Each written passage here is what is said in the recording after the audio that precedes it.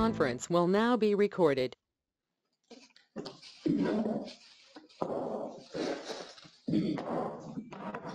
Good evening, everybody. Welcome to this regular meeting of the Vader City Council. It is Wednesday, April 24th, 2024, and it is 6:04 p.m. Roll call. Jason Daly.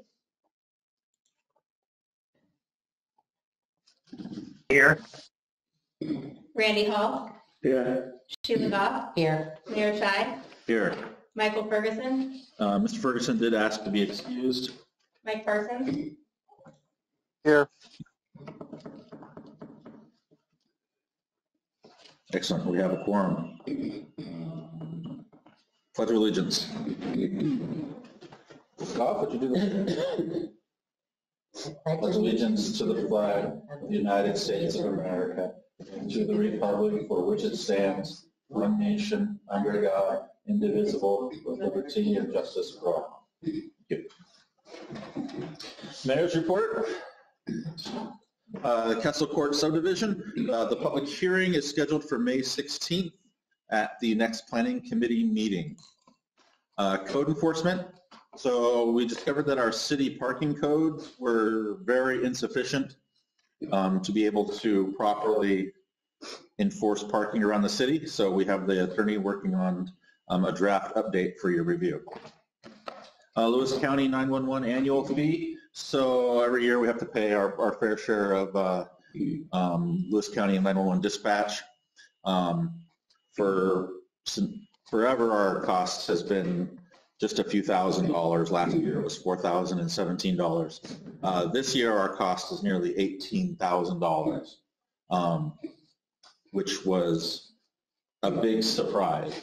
Right? So we've reached out to the county manager to try to understand what their methodology was for that. Looking at the fees, a lot of the small cities went up dramatically, while the bigger cities in the county went down. So we'd like to understand why that happened. Alpine Court lift station removal. So letters have been sent to the two different property owners in that area to inquire whether they would be receptive to a utility easement. So we're waiting to hear back from them. May Day and Warden Park grand opening. Of course, that's May 4th. Parade, live band, games, and more. And of course, at the end of May as well, the circus on May 30th, which is a Lions Club fundraiser. They have tickets available. So,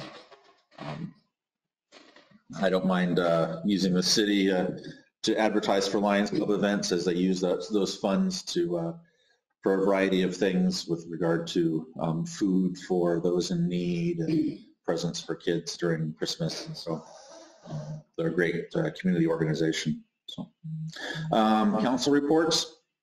Does any members of the council have anything to report? I do have a statement from Mr. Ferguson. Like I said, he was unable to attend tonight, but he had a statement for the council regarding some of the city business. He said, so last week he attended a demonstration of cloud permit by the vendor. He says, after our meeting with the cloud permit representatives, I feel that I am confident in supporting Vader, contracting with them for those services. Says he's fortunate he has other commitments tonight.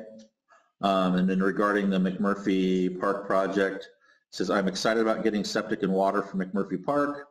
I'm on the fence about having an RV park. We have a beautiful rural space that I feel should be developed graciously. Our neighboring towns have those more developed spaces. I'm not against the plan that had been developed before my participation on council, but I'm expressing my concern. Just wanted to share that with the council. Moving on to agenda approval. I do not have any changes. Make a motion to approve the agenda city council meeting for April 24th, 2024. We have a motion by Mr. Hall to approve the agenda as written. Do we have a second? I'll second it. Seconded by Ms. Goff. Any discussion? All those in favor say aye. Aye. Aye. Aye. Aye. Any opposed? Motion carries. Minutes approval. I'll make a motion that we city council meeting minutes for April 10th, 2024. We have a motion by Mr. Parsons to approve the minutes for April 10th. Do we have a second? Second. Second by Mr. Hall. Any discussion? Hearing none, all those in favor say aye. Aye. Aye. Aye.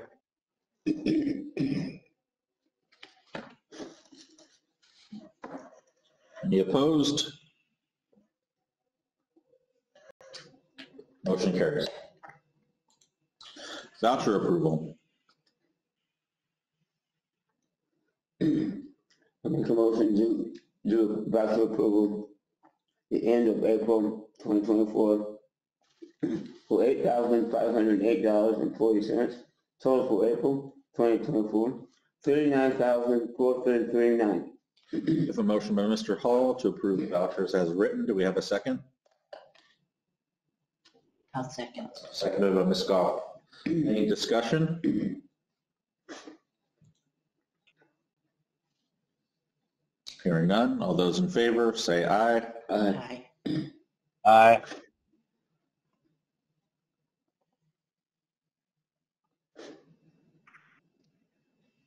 Any opposed? Motion carries. Is that Parsons? I wasn't sure. Jason, was that you or was that Mike that said aye? I only heard one of you. That was me. And me. That was me. Oh, Oh, God. Both affirmative. Thank you. It's unanimous. No special reports tonight. Any public comment tonight? We have a comment from Mr. Joe Notch. South Coast County Chamber's having a ribbon cutting tomorrow at noon at the Toledo Lumber Department, which is the garage building across from the boat ramps.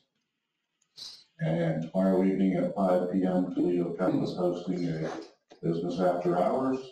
And the topic is the Wenlock fiber install status. So if anyone's interested in that, that would probably be a good thing. All right. Thank you for that chamber update. Any other public comment? Okay, moving on to city business. Item number 1, council to consider the cloud permit proposed contract. It's a 3-year contract, $6,500 the first year, $5,000 for the second and third year. I know last council meeting, this was tabled so that some council members could attend the presentation. Of course, Mike Ferguson did. And as I read from his statement, he was in support of that. He was actually, at the end of that meeting, he was very excited about that particular program. So, any other discussion or questions about Can it? we only do it for a year? Do we have to do it for 3 years? I mean, what if we get it and we don't like it? I don't know. I did not. Okay.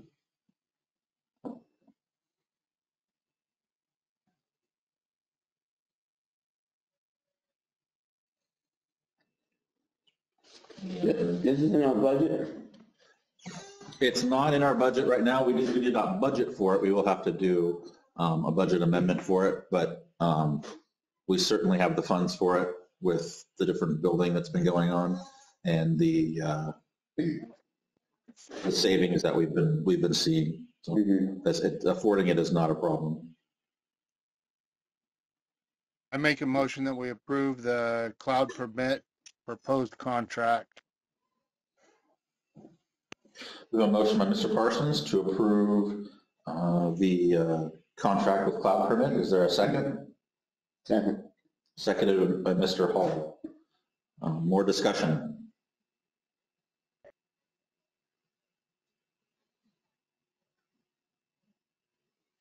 I don't know enough about it. I don't think the citizens know enough about it. I'm trying to get it out there on social media, but that's how I feel. Yeah, that's why we had the meeting last week, so folks could come and check it out.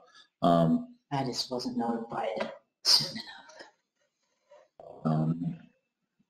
And you can test it, well, where you could, it doesn't really matter at this point. Right. So, all right, any other discussion?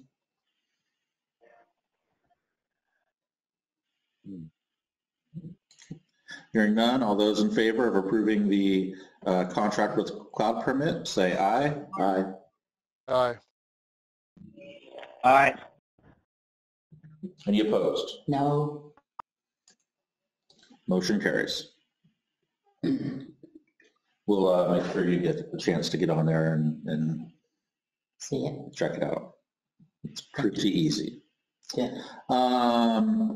Moving on to item number 2, council will discuss the draft McMurphy Park RCO grant plan. In your packet is it's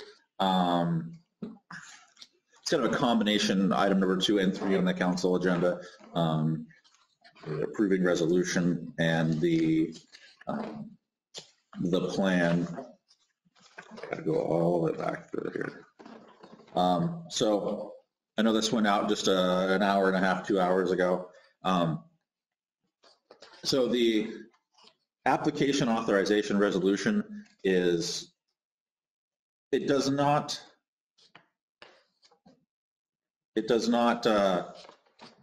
obligate the city to actually expend any funds. All it's doing is just saying these people can apply for the grant on behalf of the city. So that's what the resolution is. But also in that packet is a little information about it. So right now, this grant, if it was awarded, would provide 70% of the funding needed for the project. The remaining 30%, similar to the Wordham Playground project, will be a combination of city REIT funds and other privately sourced grants. So the city would be able to go out and find other grants to help pay for our portion. The total project cost is estimated to be around $500,000, with RCO funding about $350,000 of that. As such, the city would be responsible for sourcing the remaining $150,000. We, during the Warden Park Playground project, we used about $90,000 of REIT, and it's already grown back to $114,000. So we're about $35,000 short of that. However, the city would not be required to expend any funds, assuming we got it, until July of next year. REIT comes from the sale of homes, and as you know, we have plenty of homes being built in the city right now. And so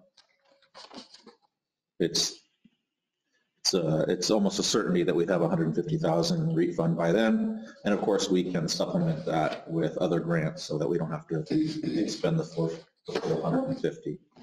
So the project would bring city water to the park, install a septic system, install a new bathroom and shower facility, and create 5 RV sites with hookups.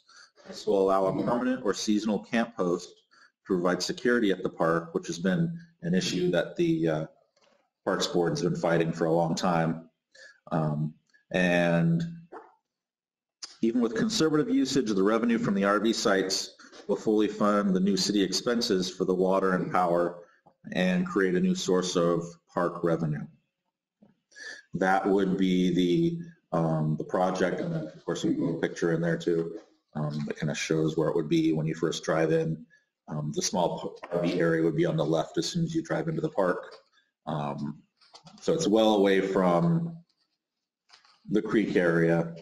So if I vote yes on this, I'm voting yes for the RV park? The application is due next week. And so if we wanted to remove the RV park from the plan, we could. I know the Parks Board was in support of that. That was part of their plan for, I think, 4 years ago when they first had this plan, that was the idea. So So that's in the plans. It could be removed from the plans, and we could just try to go for a bathroom facility. That will affect the city, long-term, that would affect the city budget because, there's going to be water costs down there for the water hookup, monthly water, monthly power, things like that. And so we wouldn't have a way to Which the RV would help pay for that. But Yeah. who wants to give the RV away? That's Vader's Park. I don't want a bunch of strangers staying in an RV park there. It's our park, it's Vader's Park, and you're wanting to bring strangers in. I agree. I think having trailers down in parks would take away from the whole park experience.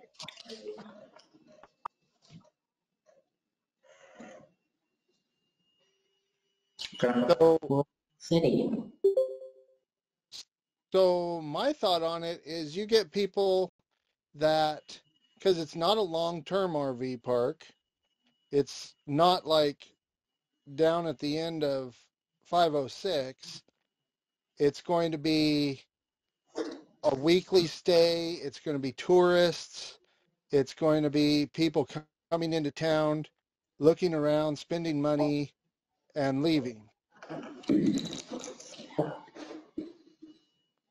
Yeah, that's what the Parks Board had in mind. It kind of fits in with, what we heard from Mary Garrison a few weeks ago with regard to tourism and getting people into town.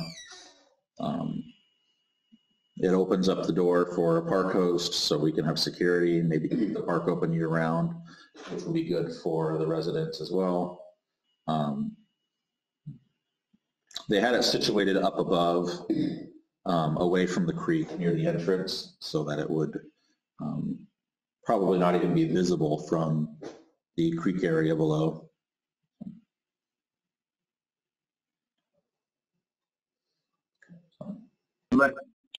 My other concern right there with backing up to the neighbor's property would be how close it would be to his house.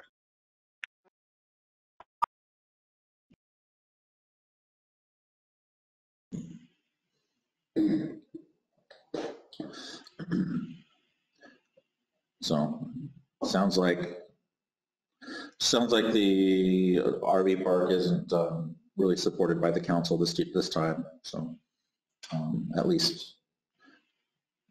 I thought that we were trying to make the city grow and bring people to the city to visit.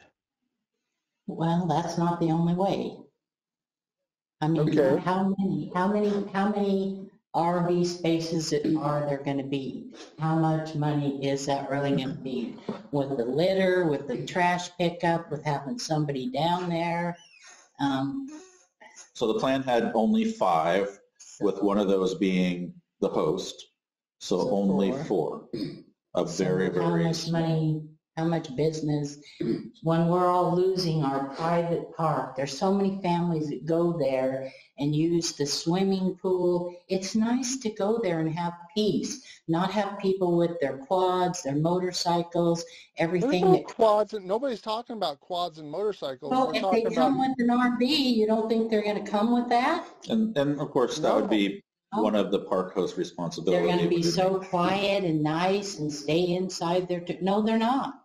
Well, obviously, they'd probably utilize the park facilities. And who is going to be a park host that's going to want to stay down there for free? It's not going to be somebody with a nice $1 million. It's going to be a. Actually, it's fairly common for folks with nice RVs to be camp hosts. I know the one in Mossy Rock. I know the lady there that's a camp host. She has a brand new RV. That's where But it's a big place. I know the one in Chehalis at Alexander. The lady there has a brand new RV. Not a floor And space. so I know that there's plenty of people that are interested in doing it. And along with the rules that the park board would create, there'd be limits on the age of the RV, there'd be rules, and that's why you'd have a park host, so you could make sure that people are following the rules. Yeah, I don't see. Right now, we don't. Problem. I don't see a real problem with that few spaces. It should be easier to enforce. I think it accomplishes what it needs to do, like Mike said. Uh, I, I'm kind of leaning towards it. Yeah, I'm leaning against it. Jason, are you there, Jason? No. What's that, Randy? Do you have any feelings about this? You want issue? an RV park? No, well, I don't like it when you call it an RV park if they're just going to be camp spaces. Yeah, RV park well, makes it sound like it's going to be a long-term. it gives a negative Yeah, connotation to it's it. not, Yeah. it's not long-term. It's, you And know, it doesn't matter, it Yeah. doesn't matter if they're there a week, then the next people are there a week, then the next people, that's still long-term. Even if it's not the same people, it's still long-term. It's our private little park. I think we have to vote for it. I don't care, I don't. I'm gonna approve, consider approving the resolution 7-224, the Murphy Park RCO application authorization. We have a motion by Mr. Hall to approve resolution 07-2024 for the McMurphy Park RCO application authorization.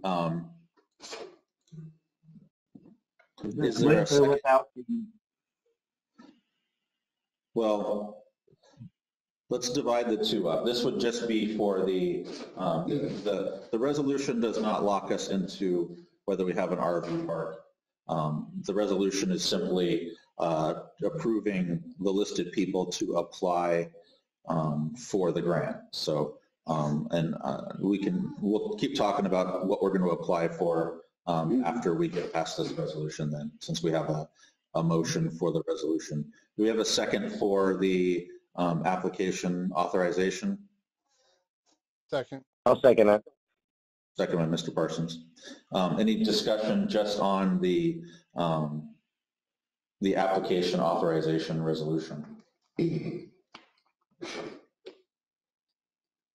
I think I said what I thought. All right, hearing none, all those in favor of approving resolution 07-2024, McMurphy Park RCO application authorization, say aye. Aye. Aye. Any opposed? Motion carries. Okay, so moving back to what we're going to apply for. Like I said, the deadline for this is next week, and so we'll put in an application this week. I just want to make sure that the city council is obviously in support of whatever we're gonna apply for. So it sounds like at least half the folks that are currently on here, and then even what Mr. Ferguson said in his letter to council, that he was on the fence about the RVs. Sounds like the RVs are not in support by the majority of the council right now. So Well, I also wonder if Mike, like Jason, because RV park is not a long-term thing, and I would not be wanting a long-term resident staying down there. But when it's a vacation spot for people that come and enjoy our city and spend money, then I'm all for that. And I think that if it's the name, is it just the name for you, Jason, that threw it off?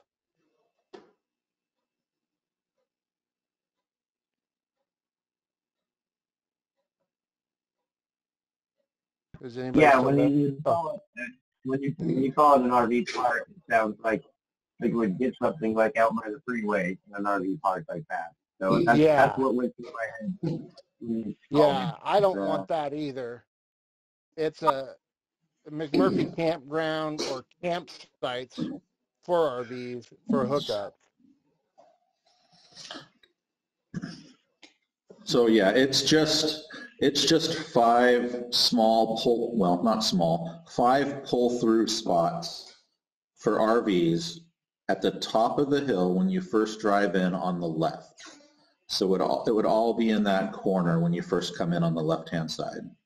That's where the 5 RV spots would be, and one of those is a camp host. So it's very minimal.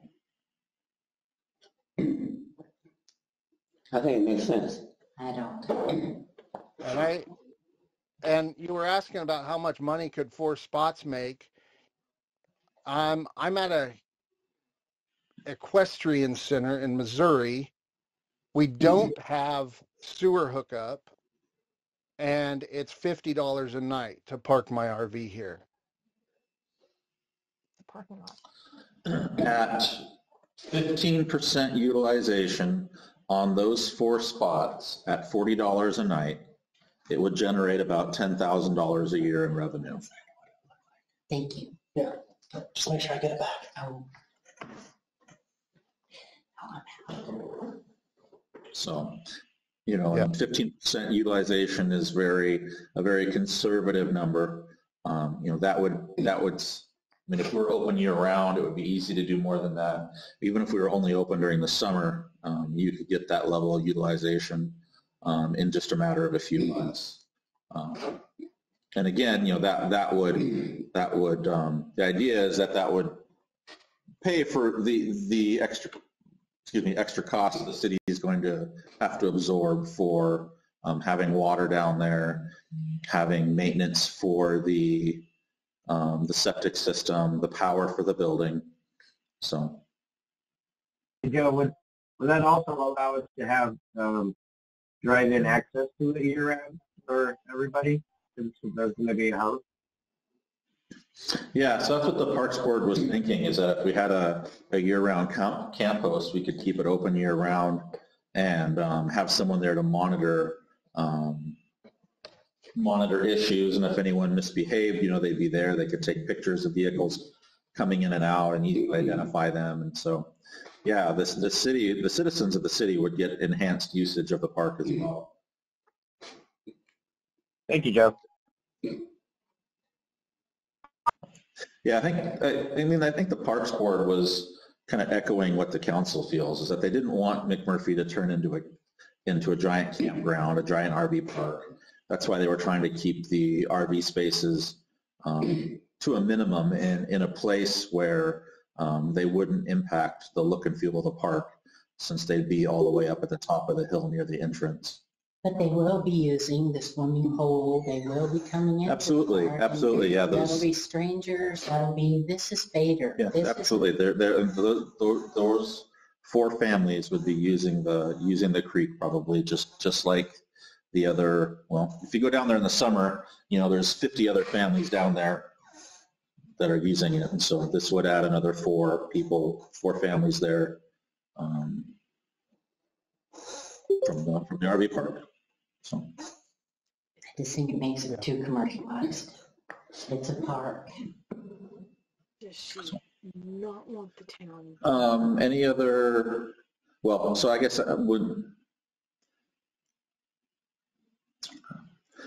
we should have a motion about what we apply for then. That way we can make sure we have the council's opinion. That way when, assuming we actually got the grant,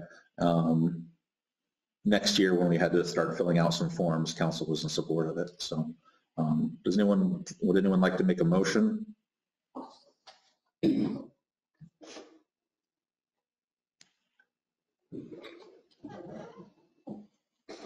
You mean consider the application? Or? No, the application's fine. Just That's why you didn't hear me. I thought you were ignoring me, Joe, but my mute button was not on. this time.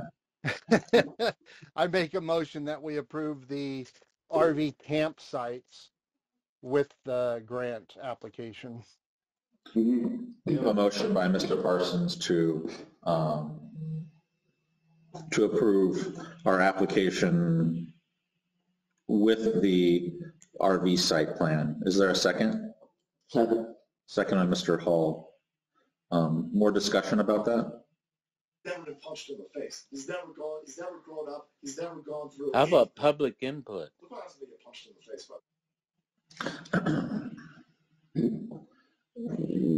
Well, Parks Board talked about it extensively, and like I said, this is the same plan that we had, 4 years ago when we applied for this, or excuse me, 2 years ago. So, all right. All right. Well, all those in favor of approving the application with the limited RV sites, say aye. Aye. Aye. Bye. Any opposed? No. Motion carries.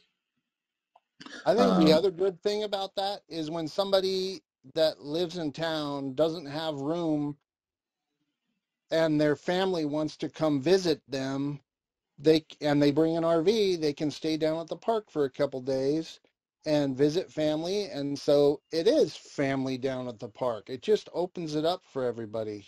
I'm going to North Carolina right now, and the closest RV park is over a half an hour away from my daughter's house. So I think it's great. I'm gonna let them park in my yard. That's what all the neighbors want, is a bunch of RVs parked in the yards. Well, you said they were only gonna be here briefly. Well, along with this, assuming that it actually got done, there'd have to be a whole suite of rules that the council would have to approve. And so that could be anywhere from limitations to age of RVs that we allow in, length of stay, any number of rules that we could request. I think you're gonna get people that are hiding out. Vader isn't right here where everything is. Have you seen the park, Lewis and Clark Park, that's over, it goes into the old growth forest? They hardly have anybody camped there because there's not a lot to do. So that's, my feeling is we're just trying to city make it. And it's our little park. It's our little park that all of our families love to go to. I think it'll still be, a park that people will love to go to. Well, if you don't think that anybody's going to be there, then it shouldn't make any issue at all, because nobody will be there, right? I didn't say that. This guy's just All right, well. How about public input? Geez. Bob doesn't know he's not muted. I think he did. That is the end of city business. Elected official comments.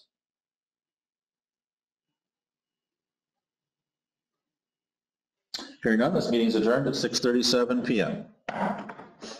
Thank you, everybody.